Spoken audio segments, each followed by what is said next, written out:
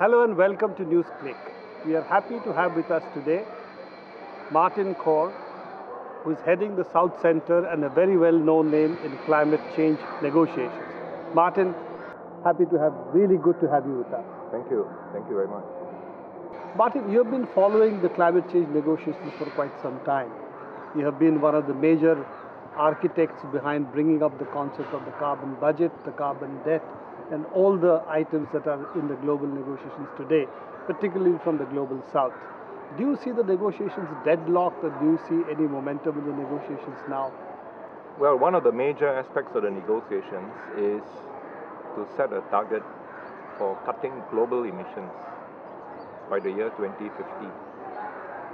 And the issue is, if you do set a target like 50% cut for the whole world, then how do we distribute that cut? Now, the developed countries have come forward and said that they are willing to put in a figure for themselves, which is 80%, and the whole world cuts by 50%. So many developing countries ask them, yes, in your proposal, what does that mean for developing countries? Do we also have to cut? And their answer is, oh, we don't know, it's too complicated and our computers cannot handle this kind of question, which of course is a very simple question with a simple answer. And the answer is that the developing countries in their proposal would also have to cut by 20%. And with population growth, the developing countries would have to cut by close to 60%. And as we know, a 50% target for the world is also not enough. In fact, now a new proposal has come up that the world may have to cut by 80%, especially if you want to go well below 2 degrees centigrade, say maybe 1.5 degrees, maybe even 80% is not enough. So if the world cuts by 80% and the developed countries cut by 80%, then the developing countries would also have to cut by 80%, and with a per capita emission, with population growth doubling in developing countries, we would almost have to cut by 100% per capita. So our public in the developing countries, even our academics and scientists, our policymakers, we have not yet grasped the very important issues that are being discussed in these negotiations. It's not about the environment anymore. I mean, the basis for the discussion is the environment, but this is about economics. If the developed countries have contributed maybe about 2/3 or 75% to the carbon dioxide and other gases in the atmosphere that are causing all these problems, then they should bear the cost of two things. One is their own very drastic cutting of emissions, and secondly, they're transferring finance and technology to developing countries so that we don't have to have the technologies and the products that they had that is so polluting. And this is the crux of the negotiations, which have reached an impasse because we have yet to convince the developed countries that they should take on this responsibility. Coming back to the issue of what happened in Copenhagen, one was, of course, they had an end point to the cut, but they really had no beginning point. That means neither was a year from which they were going to cut defined, nor was any intermediate target defined. This is, in effect, was really to partition the carbon space and leaving the carbon space in two parts, one which they would get and the other which would be left for the developing countries to fight over. Would you think that this is what really was a part of the problem? Well, I think the negotiators at the level of the diplomats and experts from the developing countries, many of them knew enough. And what they were saying is, we cannot agree to a 50% cut or even a 2 degrees limit unless simultaneously we agree to how much you're willing to pay the developing countries to do their bit and how much you yourself are willing to cut. Because if you are willing to cut by too little, then we have to bear all the burden, and then you have to give us more money and technology so that we can do the job. So this question has to be discussed in a package. You cannot decide beforehand that you cut by 50% globally.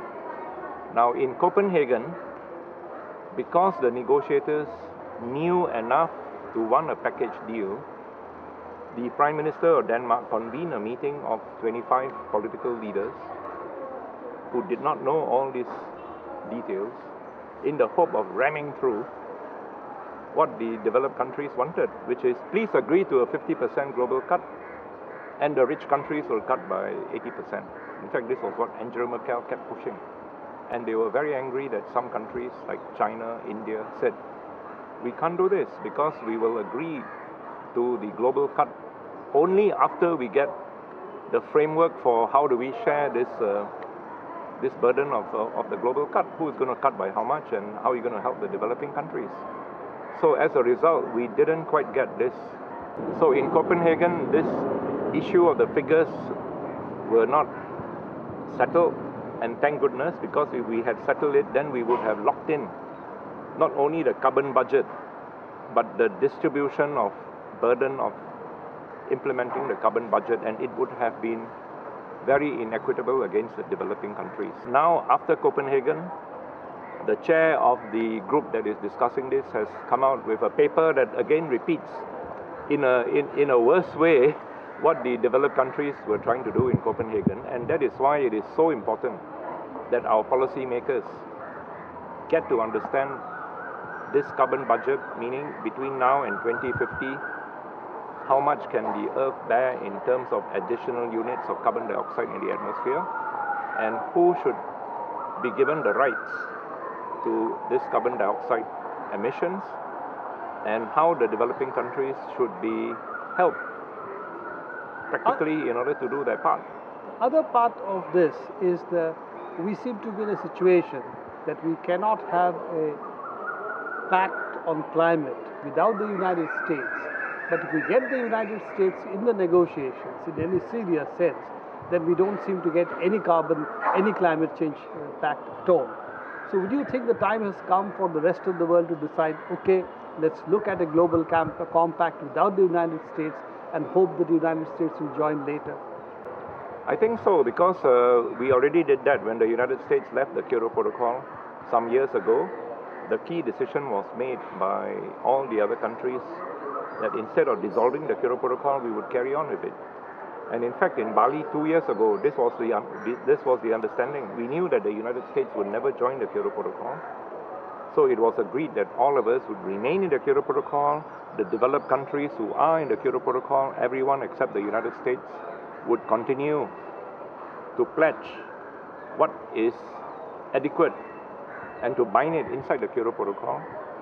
And the developing countries who would not have to take binding emission reductions would step up and do more than they would do in the past. And as for the United States, even the US agreed that although they are not in the Kyoto Protocol, they would do a comparable effort to the others who are in the Kyoto Protocol. But unfortunately, the US is now saying that they don't even recognize this comparable effort. Today, we have a situation after Copenhagen where the whole climate regime is in a disarray because the United States has managed to persuade most of the other developed countries to step down from the Kyoto Protocol, and each one to just pledge what they want to do on a more or less voluntary basis. And these pledges have now come in. And the figures are horrendous. They show that, instead of cutting the emissions by 40%, there will be a cut of emissions by perhaps only 10%, and with loopholes and so on, according not only no emissions cut, the emissions may actually increase by 6% of the developed countries alone. So we are facing a very disastrous situation from the environmental point of view. Looking at Obama's political equilibrium in the United States, if I may, it doesn't look like he's in any position to do anything substantive on the climate change. So don't you think the time has come for the world really to now start talking about without the US we have to go forward? And this is something which has still not come through very strongly in any part of the globe. I think this is the position which I would take anyway, and I see that many NGOs in Bonn 2 weeks ago, they took this same position. They said that we should move ahead without the United States.